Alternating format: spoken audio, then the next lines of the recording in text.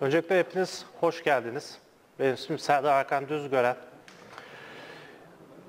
Genelde Serdar Hakan ismiyle tanınırım kendi camiamda. Şimdi kendimi kısaca size tanıtmak isteyeyim. Yaklaşık olarak 15 senedir 3 boyutlu görselleştirmeler üzerine çalışmalarımı gerçekleştiriyorum. Ve bu süreç içerisinde yerli ve yabancı birçok firmaya proje bazında ve danışmanlık, eğitim bazında hizmet verdim ve halen hizmet vermeye devam ediyorum. Şimdi birçoğunuz Expert Elite, Autodesk Expert Elite nedir merak ediyorsunuzdur. Autodesk Expert Elite, Autodesk tarafından dünya genelinde sadece 229 kişiye verilmiş bir ünvan. Bu kişiler kendi uzmanlık alanlarında profesyonelleşmiş ve Autodesk'ten bu ünvanı almaya hak kazanmış kişiler. Belli mülakatlarda ve sınavlardan geçerek bu ünvana hak kazanmış kişiler. Türkiye'de de bu ünvanı kazanan 3 kişiden birisiyim. Şimdi sunuma başlamadan önce size beni daha iyi tanımanız açısından yaptığım çalışmaları da anlatan showreel'imi izleteyim. Hemen.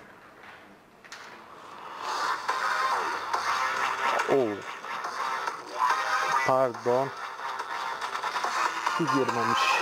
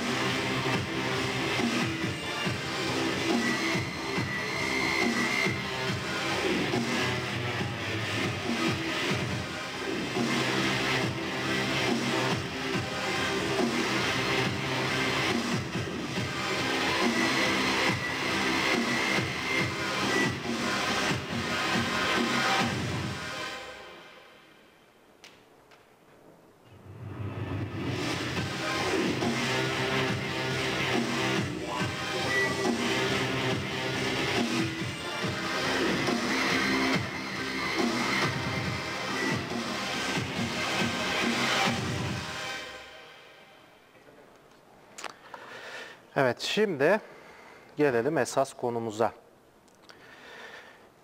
Hemen sunumumuzu açalım.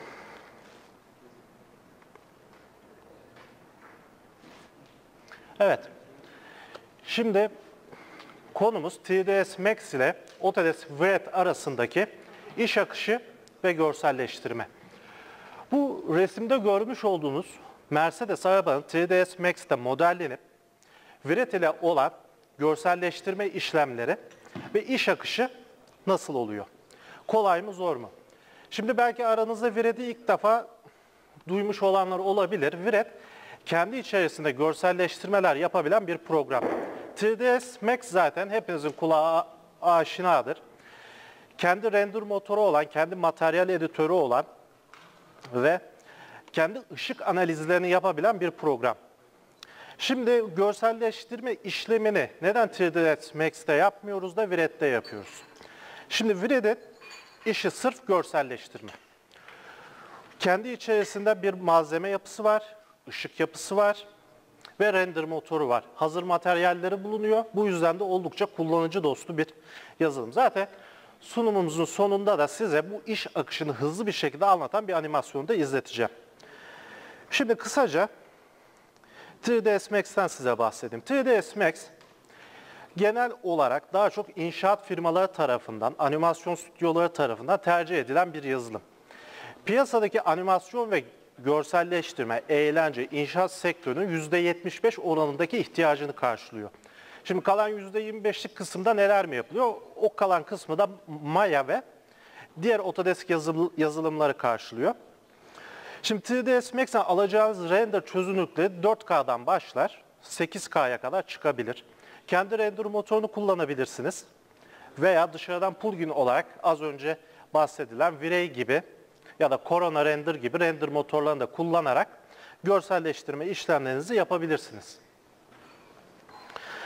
Sonrasında bu 3ds Max ile beraber animasyon işlemlerinizi de gerçekleştirebiliyorsunuz. Şimdi bu tarafa geçmemiş, özür diliyorum.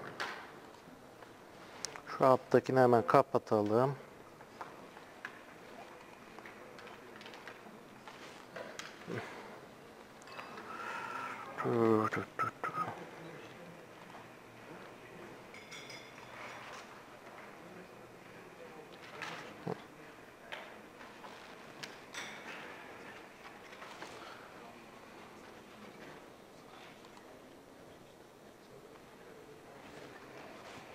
Evet. Şimdi burada 3ds Max'in sektör olarak hitap ettiği seçenekler mevcut. İnşaat sektörü, mimarlık, tasarım, eğlence, animasyon, otomotiv ve makine sektörü gibi birçok sektöre hitap ediyor. 3ds Max'i sadece animasyon ya da iç mekan, dış mekan, sahne tasarımları, bina tasarımları olarak düşünmeyin. Evrensel bir tasarım yapısına sahip. Bir makine parçası da modelleyebilirsiniz, bir araba da tasarlayabilirsiniz ya da konsept tasarımlar da yapabiliyorsunuz. 3ds Max'in yapısında inventörde de çalışmış olsanız ya da Alias'ta da çalışmış olsanız, Fusion 360'da da çalışmış olsanız, FBX formatındaki tüm dosyayı 3ds Max içerisine import ederek gerekli düzenlemeleri yapabilir, animasyonlarını hazırlayabilir, gerekirse görselleştirmelerini de yaparak tekrar inventör veya benzeri programların içerisine aktarabiliyorsunuz. Burada 3ds Max ile yapılmış bazı dış mekan çalışmaların örnekleri var. Kullanılan render motoru, 3ds Max'in kendine ait Art Render olarak bir render motoru mevcut. 2017 versiyonuyla beraber kullanıma sunuldu. Ama piyasadaki birçok firma VRED'i tercih ediyor. Sonrasında VRED. Aslında en çok değinmemiz gereken konu şu. Şimdi VRED, az önce de bahsettiğim gibi bir görselleştirme programı. Dışarıdan FBX uzantılı olan, hani bu bir araba olabilir, makine parçası olabilir, bir kol saati bile olabilir. Şimdi VRED'i kimler kullanıyor? En büyük referansları Renault ile Skoda. Skoda Yeti modelinin 2017 modellerini VRED ile tasarlayıp reklam filmlerini çekti, katalog tasarımlarını yaptı, animasyonlarını hazırladı. Televizyonda dönen reklamlarını, özellikle Renault'un çıkarttığı Talisman aracının tüm reklamları VRED ile yapıldı. Tüm çalışmalar orada. Araç Alias'ta ya da 3ds Max'ta tasarlandı. VRED'in içine aktarıldı. Orada gerekli renk kombinasyonları, işte arabanın modifikasyonları hepsi yapılarak reklam filmleri de hazırlandı. Şimdi VRED kullanırken dikkat edilmesi gereken en büyük husus, VRED içerisinde tasarımınıza ait herhangi bir detaylı müdahalede bulunamazsınız. VRED'in sizden istediği şudur: sizin hangi programı kullandığınıza bakmaz. İçeriye aldığı objenin durumuna bakar. Siz bir kol saati tasarlamışsanız ve bunu VRED ile görselleştirecekseniz, kol saatinin kayışının ucundaki iğneye kadar tek bir parça halinde olması gerekiyor. Çünkü siz kayışın rengini farklı kullanacaksınız, camına farklı özellik vereceksiniz. Belki kromaj kısımlarında farklı bir materyal kullanacaksınız. Bunu tek parça içerisinde VRED'e alırsanız böylece farklı kombinasyonlar üretemiyorsunuz. Sonrasında örnek çalışma. Şimdi bu aracımızın tasarımı, modelleme işlemi 3ds Max'te yapıldı. Etraftaki resimdir, HDR dosyadır. Aydınlatma bilgisi barındırır. Şimdi HDR'ı bilmeyenler için şöyle özetleyeyim. Profesyonel fotoğraf makinalarıyla profesyonel fotoğrafçılar tarafından hazırlanan ve içerisinde ışık bilgisi barındıran resim dosyasıdır. Bunu 3ds Max içerisine atsanız da, VRED içerisine atsanız da şu anki ortamı, gün ışığını sizin modeliniz üzerinde uygular ve gerçekçi bir sonuç verir. Burada aracımızın kaplamalarının tamamı VRED'de yapıldı. Jant, işte kaportasının boyası, camı, lastikler, işte ön ızgaraları gibi, benzin kapağına kadar hepsi VRED'de yapıldı. Şimdi bu 3ds Max'te yapılamaz mıydı? Belki çok daha iyisini VRED render motoruyla veya Art Render motoruyla beraber yapabilirdik. Ama ikisinin arasındaki fark şu: 3ds Max'in bunu fiziksel hesaplamalarını yapma süresiyle VRED'in render işlemindeki fiziksel hesaplama yapma süresi birbirinden çok farklı. VRED biraz daha hızlı çalışan ve çabuk hesaplama yapabilen bir program. 3ds Max bunu belki 8 saatte renderını alacakken VRED'le 35 dakika gibi bir sürede renderını alabiliyoruz. Makineniz de güçlüyse bu 10 dakikalara kadar düşebilecek bir süredir. Birazcık da sizin bilgisayarınızın donanımıyla alakalı. Şimdi bir sonraki aşamaya geçelim. Bu 3ds Max'te aracımızın iskelet. İlk önce orta konsolları, iskelet yapısı ve lastikleri modellendi. Sonra cam, işte ön ızgaralar gibi parçaları hazır bir şekilde modellenerek oraya montajlandı. Sonrasında kasası, farlar, kapılar, yan aynaları, diğer ızgaraları gibi parçalar yapıldı. Şimdi az önce bahsettiğim konu tüm parçaların birbirinden bağımsız olması gerekiyor ve FBX formatında. Neden FBX formatı? Şimdi bu arabanın animasyon işlemini Max'te yapıp VRED'e de atabilirdik. VRED'de hiç animasyon yapmayla uğraşmazdık. FBX dosya formatı animasyon da destekler. Tek kare render'ı da destekler. Tüm materyalleri ve ışık bilgisini de içine alarak diğer Autodesk yazılımlarının içine aktarılmasını sağlar. Bu da stüdyo render. VRED'in içerisinde hazır olarak gelen bir sahne tasarımıdır. Buraya bir arabayı koyduk. Bu arabanın etrafına gerekli yine HDR ışık bilgileriyle bir stüdyo ortamı oluşturuldu ve kullanıldı. Şimdi VRED'in kamerası da çok ilginçti. 35 milimlik bir kamera kullanır. Bu kameranın motion blur yani hareketleri yakalama özelliği vardır. Ayrıca depth of field yani derinlik etkisi de yaratmakta. Burada 35 milimlik lensle kameramızın kadrajını tam düzgün bir şekilde alacak olarak ayarlıyoruz. Ve renderını alıyoruz. Bunun da render süresi 7,5 dakika. Şimdi burada önemli olan arkadaşlar VRED ile sahnelerinizi yaparken dikkat etmeniz gereken bazı teknik bilgiler var. Modelleme, kaplama ve kaplama oluşturma, kamera, aydınlatma ve çevresel aydınlatma. Şimdi modelleme birazcık bilmeniz gerekiyor. En azından güzel bir araba modellemek istiyorsanız, hoşunuza giden bir arabayı modellemek istiyorsanız gerekli teknik bilgilere sahip olmanız gerekiyor. Kaplama, sizin hazırladığınız modelin aslında ne olduğunu ortaya çıkartabilecek her şey. Gerçek hayatta bir camın ya da bir araba boyasının ne gibi özelliklere sahip olduğunu bilmeniz gerekiyor. Kötü kaplama kullanırsanız yaptığınız çalışma da tamamen çöp olur. Kamera. Kamera bildiğiniz şu anda burada video çekimi yapan kamerayla aynı mantıkta çalışan bir cep telefonu kamerasıyla da aynı özelliklere sahip olan kameradır. Hani fotoğraf makinenizle en iyi fotoğrafı çekmeye çalışıyorsanız VRED'de de en doğru görüntüyü elde edebilmeniz için doğru açıyı yakalamanız gerekiyor. Yani önemli olan kadraj. Neyi görmek istiyorsunuz? 2014 senesinde Çırağan Sarayı'nda Autodesk Üniversitesi'nin etkinliği vardı. Orada da yine teknik bir oturumda konuşmacıydı. Ödül verecektik bir soru karşılığında. Soru çok basit. Katılımcılara şunu sordum. Kadraj nedir? diye sordum. Bunların hepsi 3ds Max kullanan insanlar. 2 dakika boyunca benim yüzüme baktılar ve kimseden kadrajın ne olduğuna dair bir cevap gelmedi. Sonrasında bizim ekipten birisine mecbur cevaplaması gerekiyordu soruyu. Kadraj nedir? İşte kameranın görüş açısıdır cevabını vererek ödülü verdik. Şimdi programı kullanıp bir şey bilmemek de var. Bilinçli yapmak çok önemli. Ne istediğinizi bilmeniz çok önemli. Aydınlatma ve çevresel aydınlatma. Doğru ışık sizin kötü tasarımınızı bile düzgün gösterebilir. Çok mükemmel tasarımınızı da berbat edebilir.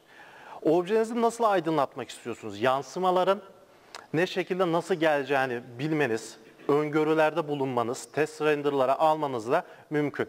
VRED'de bu işlemleri yapmak oldukça kolay. Şimdi VRED'de kaplama oluşturmak hiç zor bir şey değil. Kendi zaten hazır kütüphanesi var.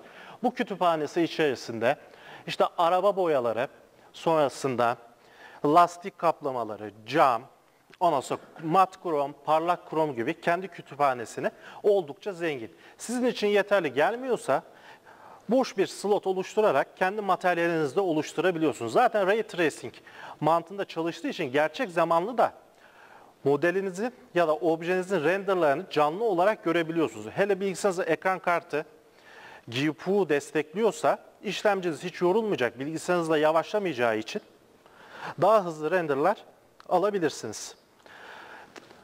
VRED'in kamerası az önce de bahsettim. 3 tip özelliğe sahip. Depth of Field, Motion Blur ve animasyon. Özellikle menüsü de gördüğünüz gibi bu şekilde kullanımı çok basit.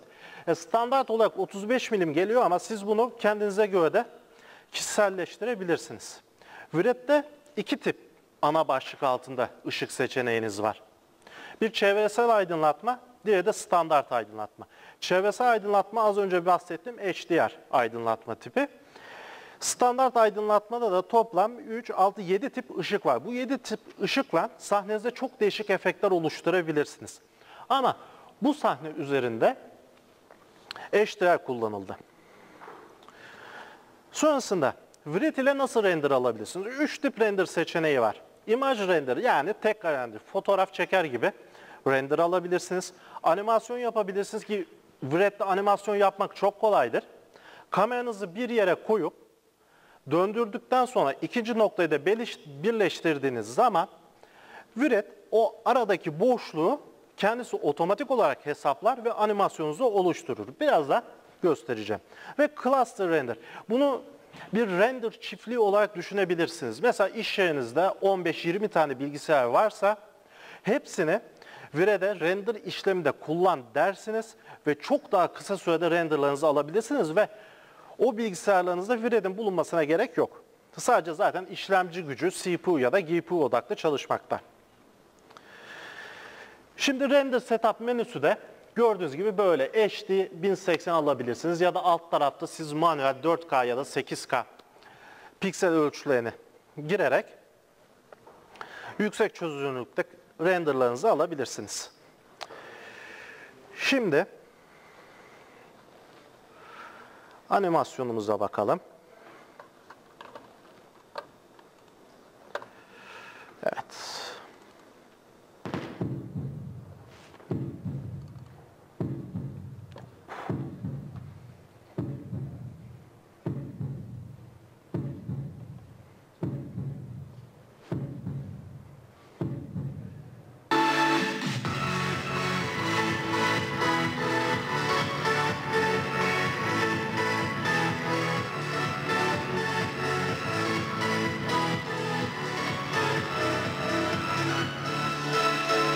Çok mu açık? Ha. Tamam.